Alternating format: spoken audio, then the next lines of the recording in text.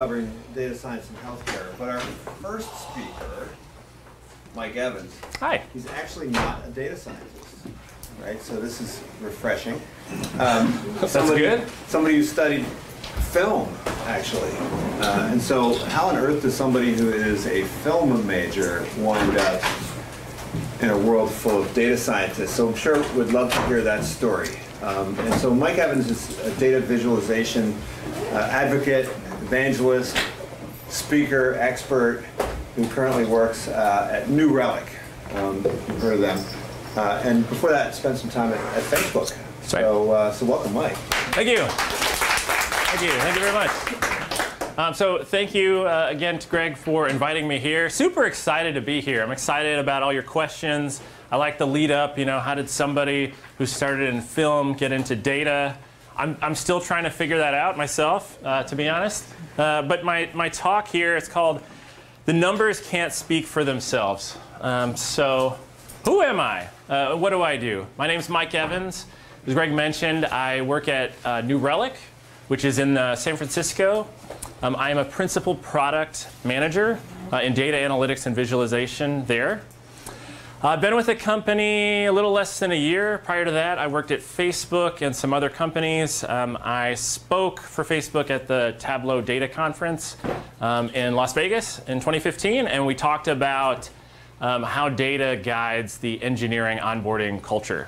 So I've done some fun stuff.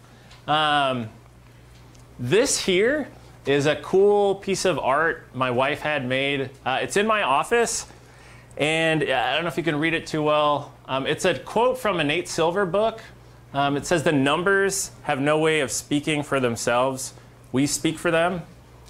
And it's kind of cheesy, right? But I really feel like this is true. And I feel like this is the mission that I have at different companies, is to speak for the numbers. And so we're going to get into a lot of that. But before I do, one of the things when I was at Facebook that really struck me was Sheryl Sandberg. She pushed us all that we were not just work people when we were at work, and then real people when we were outside of work. And so I'm going to show a little bit of the personal side of me. This is my family. This is my wife and my 2 kids. And this past Friday, we actually celebrated a big milestone. We became debt-free for the first time. So it's been, it feels good. Like I feel extra like, hey, they fly. And if anybody come back in 30 years. It's a long road. If anybody's interested in that, feel free to talk to me afterwards. Would love to tell you about our journey and our stuff. Well, let's get into it, okay? Data. Apparently, you guys had a lot of data scientists that come in and talk. So I would start to wonder, you know, is there anything that data can't do? And I think the best visual I found was this one of that kind of hope, right? Is data the new God, right? But then there's also despair, right? When data lets us down. We look at the last presidential election. Forbes has it here. The science of error, how polling botched the 2016 election. So there's a lot to cover in data, a lot of exciting topics. You know, we could talk about machine learning. We could talk about all these different algorithms. But I thought, let's talk about this. I'll let you read it.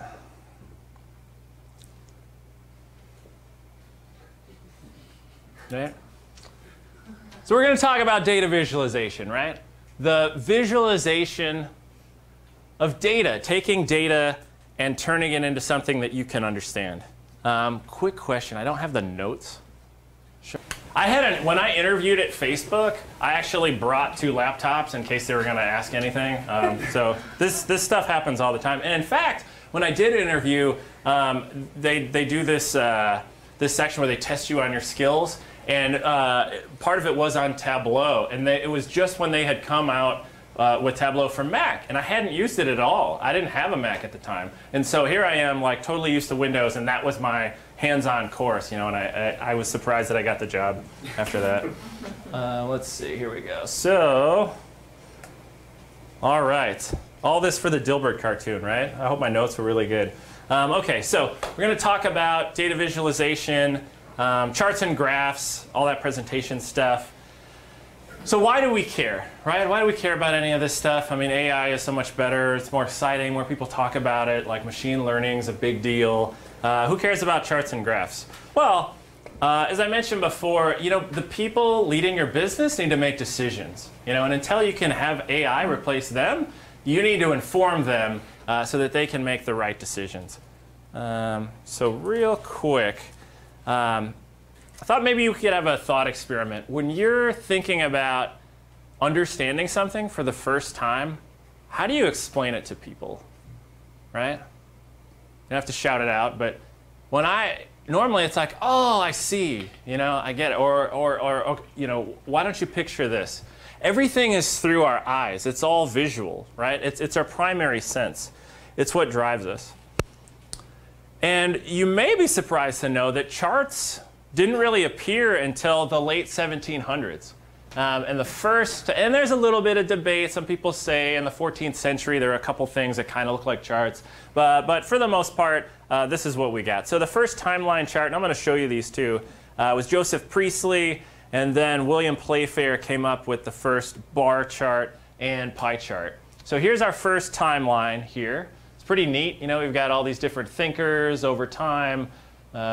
Really nice font in there. I like that a lot. And then here's the first bar chart, which at the time actually didn't catch on. People thought this was pretty childish. And it wasn't until much later that you really saw charts and graphs in general use. And God help us, here's the pie chart that shows up at 1801. If you spend any time with data viz nerds, they go crazy for the, and I did too. It's like when you first convert to something, and you're on fire, they'll tell you pie charts are the absolute worst. You should never use them. There's no value. It's still basically true, and I'm happy to talk to you about that, but they're so ubiquitous at this point that the minute that you start beating somebody over the head on this stuff, they're just going to tune you out. So pie charts are fine. But not really. So let's fast forward to the 1980s, right? So this is when things really take off as far as charts and graphs, because the personal computer comes home, and all of a sudden we have these programs like Microsoft Excel. We've got spreadsheets, and we can create our own charts. And all of a sudden, something that only a statistician could do before, anybody can do. So that takes us to where we are now. I don't have to tell anybody in this room that data keeps growing exponentially. You've probably seen those charts, right? They just keep going up. I've mentioned anyone, my kids can create charts and graphs with just a few clicks. But the best practices in visualization, they're not known. They're not known by most people, and frankly by most vendors, really, that are giving folks the tools. So if they aren't known to people or the vendors, then they're generally hard to come up with, right? And so you end up with stuff like this. And this is an older example. This is from 2006. And right around this time is when a fellow by the name of Stephen Few started writing some books, some of my favorite stuff. And anybody else think this is like super exciting? My wife was joking with me when I went through this. She's like, only you would get super excited about this, a book that looks like this. But I do. And what's neat is that he really corralled this disparate knowledge. Tufte was a guy that had, I think was the most famous by that point. There are a couple people here and there. But he was on a mission to make this stuff make sense. He was so frustrated with the software that was out there that he couldn't come up with stuff that worked, that he actually did a lot of it in Adobe to show people what should actually be done. And my favorite part of the book is actually not all the content. It's the foreword. And I don't know if you can tell, I'm a generally like positive guy. I'm like upbeat, and I'm not really into snark. But this foreword in the book is one of the best things I've ever read. So I'm going to share that. He says, without a doubt, I owe the greatest debt of gratitude to the many software vendors who have done so much to make this book necessary by failing to address or even contemplate the visual design requirements of dashboards. Their kind disregard for visual design has given me the focus, ignited my passion, and guaranteed my livelihood for years to come. That's the way you open a book. So, yeah. with all of that coming in, let's see, make sure I'm on the right one. We run into this other camp though. And I run into this a lot. I work primarily internally. I've shipped some external data products, but primarily I work internally. You know, I'm going to all the different parts of the business, not just my current employer, but at other places that I've been.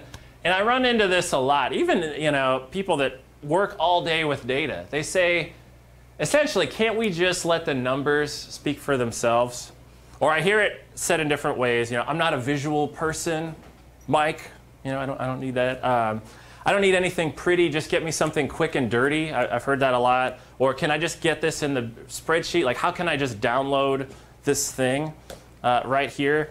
And I think it all comes from these common myths that some people just aren't visual learners, so they don't need charts and graphs. Or even further, that data viz is like a dumbed down version of actual numbers, right? Like if you're really not that smart, then maybe, you know, we'll make it in a graph so you can get it, right? Like some of those infographics you'd see in a magazine, maybe that's what it's all for. Is this resonating with anyone yet? Anyone want to admit that they're on this side? It's okay, like we can still be friends. Nobody yet? Okay. All right. So let's do a quick exercise. And this is the kind of thing that I would do. Normally it's finance. I'm not picking on finance, but normally those are the folks who are the most like drag their nails in. They don't want to participate in charts and graphs. So I'd start with something like this. And the question I'd ask you, you know, how many subcategories in the customer segment are unprofitable right now? Anybody want to try to count them up maybe as fast as you can? Like, yes, it is. Justin. 3. 3? I see bookcases, tables, and scissors. Okay, but really what I want to know is like the combination, like the subcategory with the customer segment. 12. Okay, let me see if this will help. 9, 12.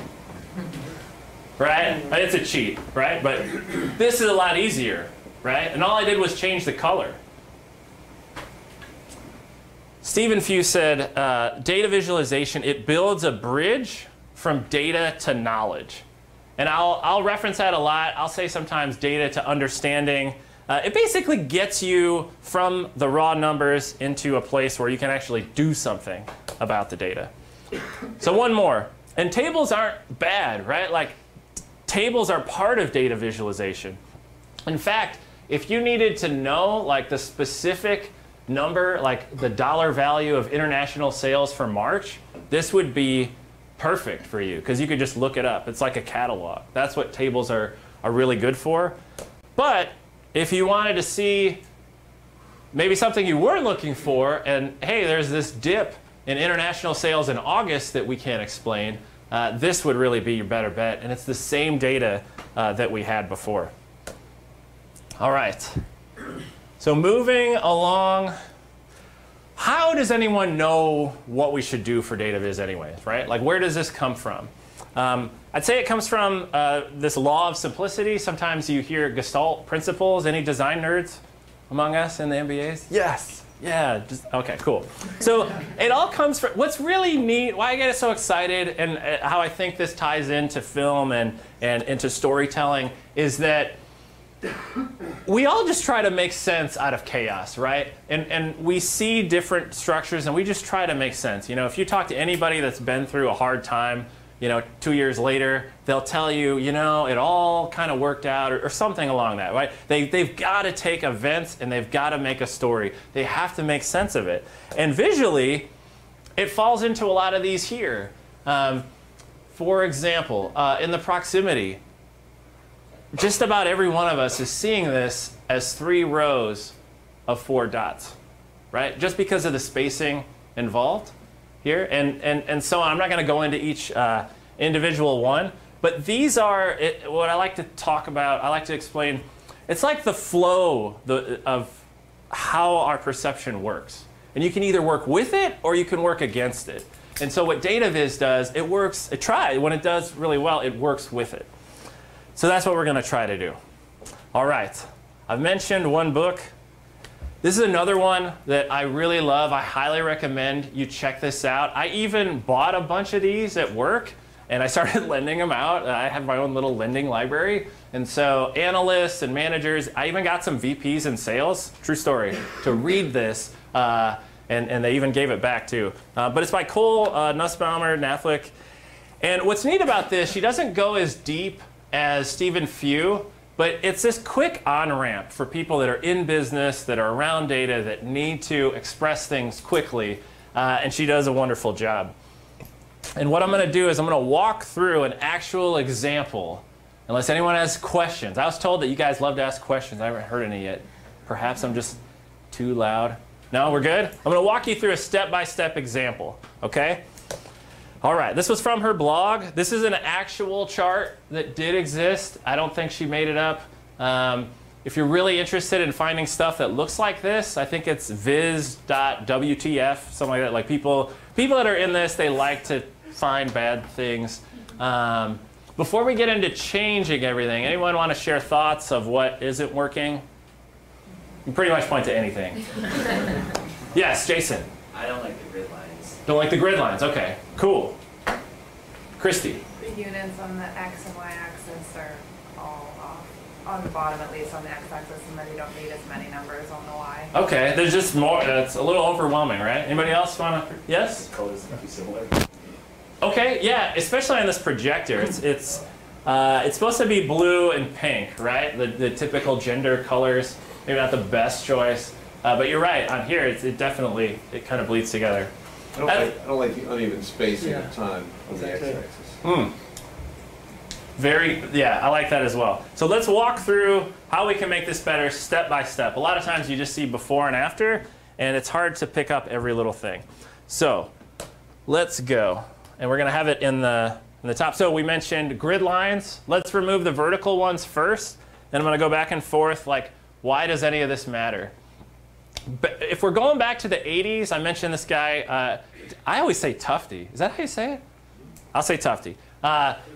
He came up with this concept of ink on a page, because everything was printed in newspapers.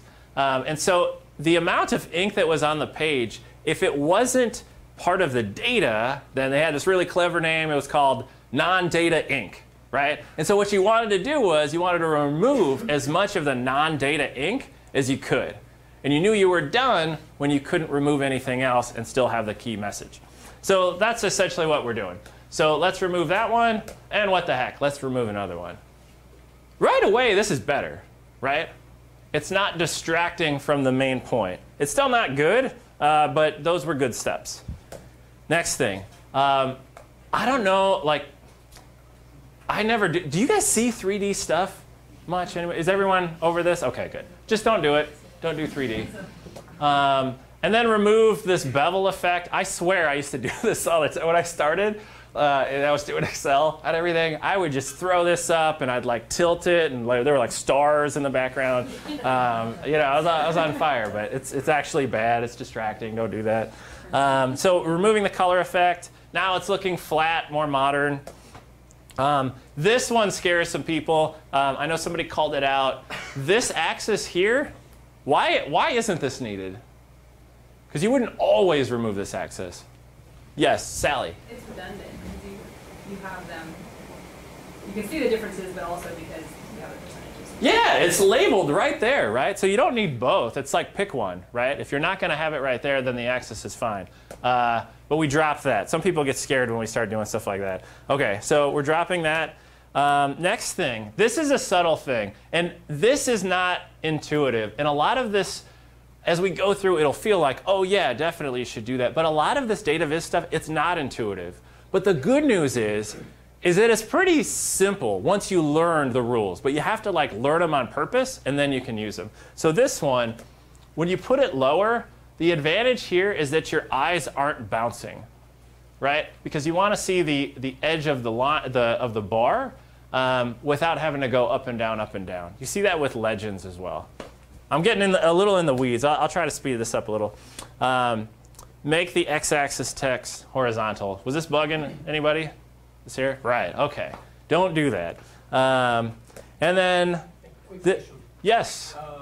You know, with moving this numbers lower. Yes. Is it still visible? I mean, you're also wearing glasses, so. Oh yeah, on the projector, yeah, I'll admit it's a little fuzzy. If we didn't later do anything to the font, I would say you're onto something. If that was like we stopped here, not necessarily the greatest move, right? Because now you have this black on purple, probably not the best contrast. So would you like switch it to white? Yes, we're getting there. You're ahead of me. But you're right. This alone, you could argue that step alone wasn't enough. Maybe she did it out of order. Maybe she should have done it a little later. Because when we're at this intermediary stage, it is a little muddy. That's a good point. Good, cool. Let's see, then we're making the x-axis horizontal. This is a subtle thing. Removing these tick marks. A lot of this stuff gets missed. I mean, nobody ever focuses on this, but it does distract. You don't need this line. Because we have the spacing, getting back to the Gestalt principles, the spacing implies that they're separate. You don't need a tick mark right there. And then finally, hooray, we're changing the awful font. Don't play with fonts. If you're presenting something to a C-level executive at your company, like just be simple. Just pick one font. It's okay. Nobody knows. And then while we're at it, let's decrease the legend size. Out of the box, a lot of time the font is all the same size, but the legend isn't the point of emphasis in this visualization. You guys feel like this better so far? Is it good? I think a lot of times this is where we stop, but there's a glaring thing I think is next. Yes. The level of precision. Level of precision. I can't tell you how many times I see like internal reporting especially, but even external stuff, where they're giving 15.8%. Why do we care about that? Right? Like round it up. And then here is where we change it to white to make a better contrast. So we're getting really, really good. We rounded it up. We made it white. And then more important than a lot of this little stuff, we're changing, there was a grammatical error up at the top, but even more than that, we're making the main point the main point. We say more women start their holiday shopping early. Yes? Would you see value being a cumulative chart for this? Right, because you're kind of moving across time, basically what would that be in the decision-making process? Like why bucket like this versus like a cumulative, like as of September, as of October, you're this much through to your total 100% customer penetration of the last 2 weeks. I like where you're going. That would be fun. I don't have that in the deck. But yeah, it depends what your overall goal is. I think for this example, this is something, this would probably live in next to an article, right? Like this is probably following some lightweight journalism. But if you actually wanted an analysis and like sort of, hey, how far are we into it? And then catching up, yeah, I'd like that. I'd want to make that. I'd want to collaborate with you on that. That's good. Anybody else? Yes?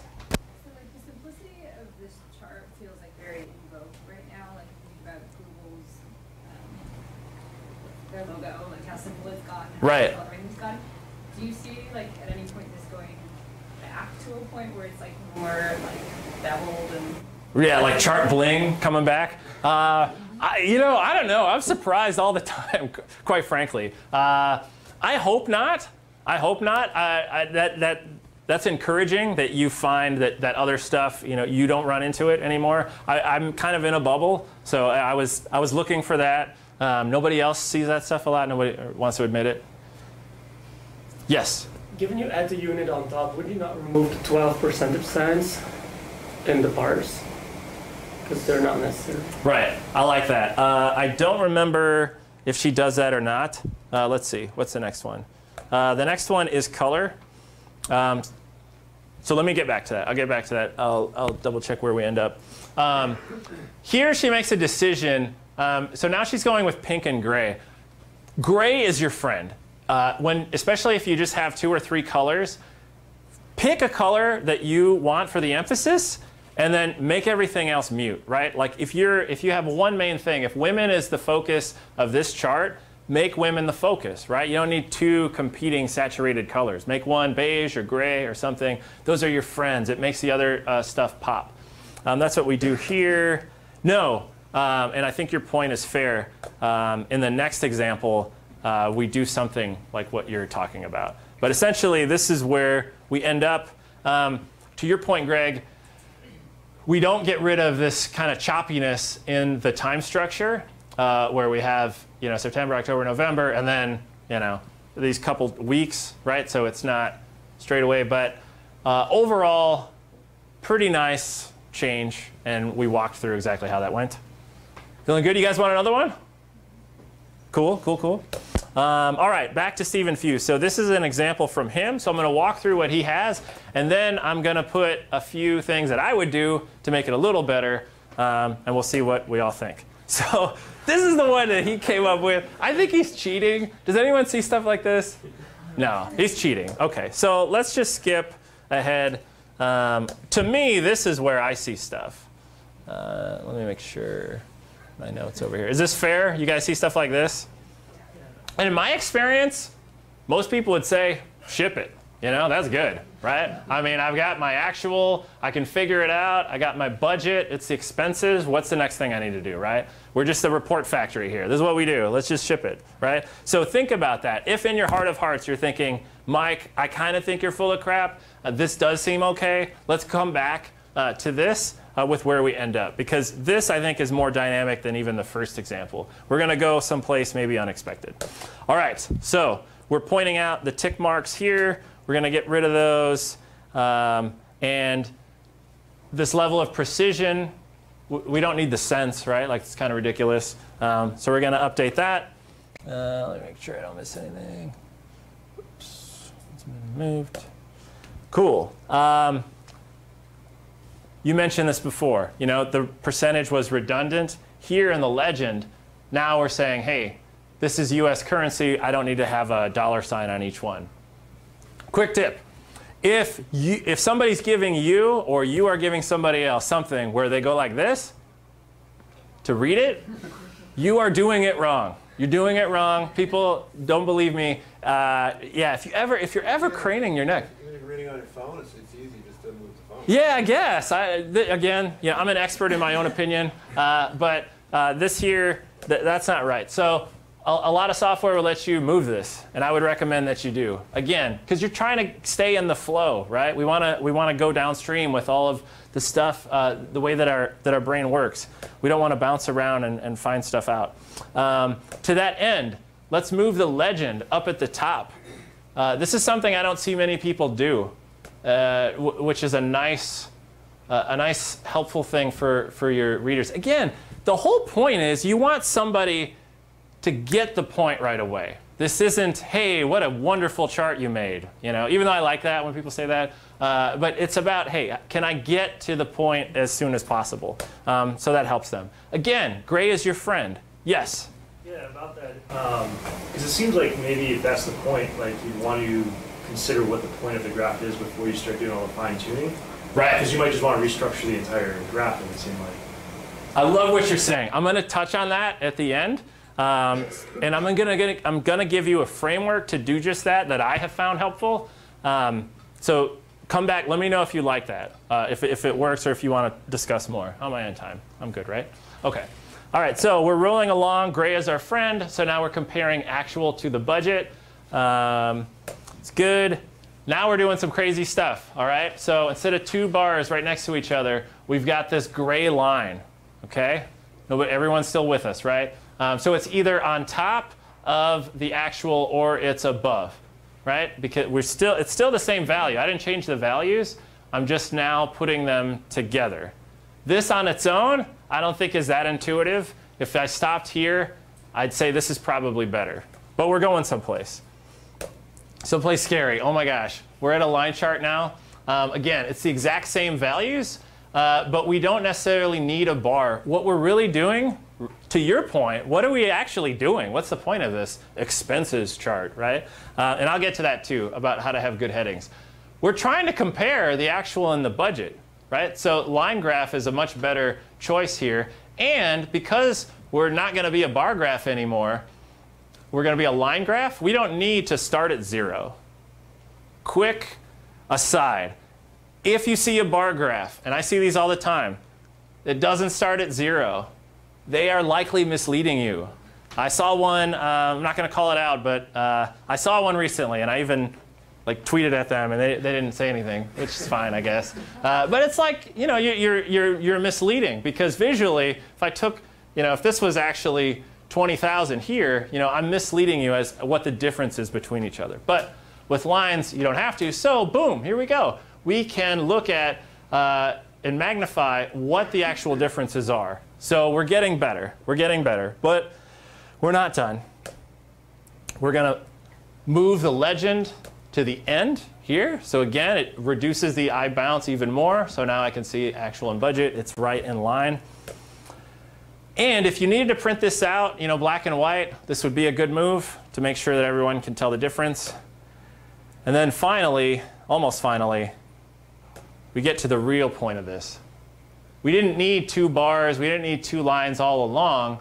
We're doing a comparison. Why aren't we just tallying the difference and then putting that on the chart, right? And the title here, it's quite clinical, expense variance from budget, right? I don't know people that talk like that, but he's right. Like, that's what it is here. And then if we want to make it a little better, let's go by percentage. And why would I care about this? If I wanted to compare different departments against each other, then I don't want the dollar value, right? If I'm going to have this and I'm going to compare engineering against sales and who's over budget, you know, I want a percentage probably, right? And so if I have this in percentage, now I can lay other ones on top of it and go there. And this is where he stops, which I think is pretty good. Is that a good journey for everyone so far? All right, cool. But I'm the one presenting, so I get to, you know, put a couple things I think would make it even better. Let's see what you guys think, what you all think. Here's my recommendations. Please do this. Everywhere I've you know, seen people do this, I think it works exceptionally well. In the header, ask a question. To your point, like, what is the point of this anyway, right? It's not sales by region. It's not expenses. Like, ask a question. And then answer the question in the chart below. Ask a question, answer it. Like, it's really easy. And then I'd label the endpoint, and I might even color a danger area in red. So coming back to what this was, here we go. Here's my question. I tend to be pretty casual. If your business is different, you can be less casual. But hey, are we trending over or under budget?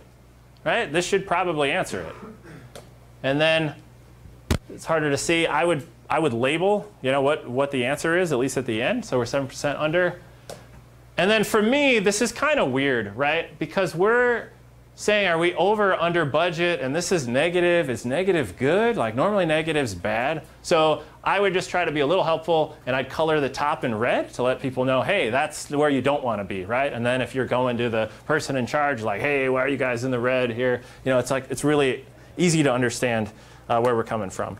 So any thoughts, questions, concerns? This is where I finish, which I think is slightly better. Yes? I mean, the main point, the 7% is really small, so I think like in our firm, we would put that in the title as opposed to hide it in there. Excellent, right. If the point is at the end of December, yeah, you could even, and I say ask a question, answer a question. The other thing you can do is just make a statement, right, and support the statement. I think that's just as valid. I like questions, but yes? What's your opinion on combining, you know, such a line with, you know, bar charts so that you can see both axes? Because you don't know from the start which angle is more convincing, the percentage or the absolute values. And like if we ask the question like what did we actually overspend in March? Right. We wouldn't be able to say from this one comparing to the initial bar chart. So I'm going to go back to our story about the oysters. I think as you're doing the discovery, as you're doing visual analysis to figure it out, I think that's fine. But as you're presenting this up, I want to limit the amount of data. So I might have, you know, if the top is 9%, I might put 9 there, and then after that, and stay there. In general, I'm not sure if this was your question, but I'll answer this anyway. If you have a bar chart and then a line chart together, generally not a good idea. I still see it all over. I think Google Analytics still does it out of the box. It's generally confusing. And what's even worse is when you have 2 axes, even if they're both lines, if they're totally different axes, people, I should almost draw it, but once they cross, people assume something just happened, right? Like if I put some other just, let's just say marketing expenses on here, right? On the other axis, okay? And it just went from $1 million to $2 million, right? And it's just this other line. Wherever that crosses, the person you're showing that to thinks something just happened. But nothing happened, right? Because they're completely independent. You just throw them up on a graph together. And now they're going to, oh, you know, we got to check out May. What happened? You know, it interrupts the flow. Yes? Both of the examples we just did had a lot of very specific steps, but earlier you mentioned kind of like learning the rules. Right. Are there just sort of high-level tips or guidelines to, you know, be successful in terms of visualizing data? Absolutely. And the 2 books that I'm referencing have a lot of those. It's more than I can cover in the 45 minutes. If you guys want to talk with me, I could talk about this forever. I probably would. But in general, yeah, I can shoot some stuff at you. Also, you can connect with me. I give you, more resources than you'll know what to do with. But there are best practices. Again, they're not intuitive, but it's not that hard to learn. You just have to decide to do it, and then you have it in your toolkit where most of the your other peers, your other competitors don't. And I think it gives you an advantage. And that's one of the main reasons why I came today is I hope that I can equip you with something that others don't have so that you can get out there and win. Yes? A specific point to Luke's question is just, are there tips for when to use what types of graphs? So a bar chart versus a line chart? Right. Time series is generally used for line charts. Bars are more discrete in nature. So if you wanted to know where something specific was at each point, a bar chart can work better. Yeah, essentially in your toolkit, you got bars, you got lines. Those are most of what you want. Sometimes you'll turn a bar into a dot if you want to not have the axis start at 0. And then you can get away with the same chart, just making them dots instead of bars. But there's also, if you Google, there's some pretty good idea flows about when to use what. And I could point those to you all as well. Question? A couple questions. So I can't remember exactly what you had before this graph, but at the point that you converted it into a line, I mean, you have to reference what you're actually subtracting what from what, right? Right. Because if not, it could be unclear whether you're doing budget minus actual or actual minus budget. Right. Yeah, you need to be clear. Here he has expense variance from budget, so those are the 2 things that he's comparing. But you're right. Once you start taking obvious things away, it's on you, if you're the creator, to be clear with what you're presenting.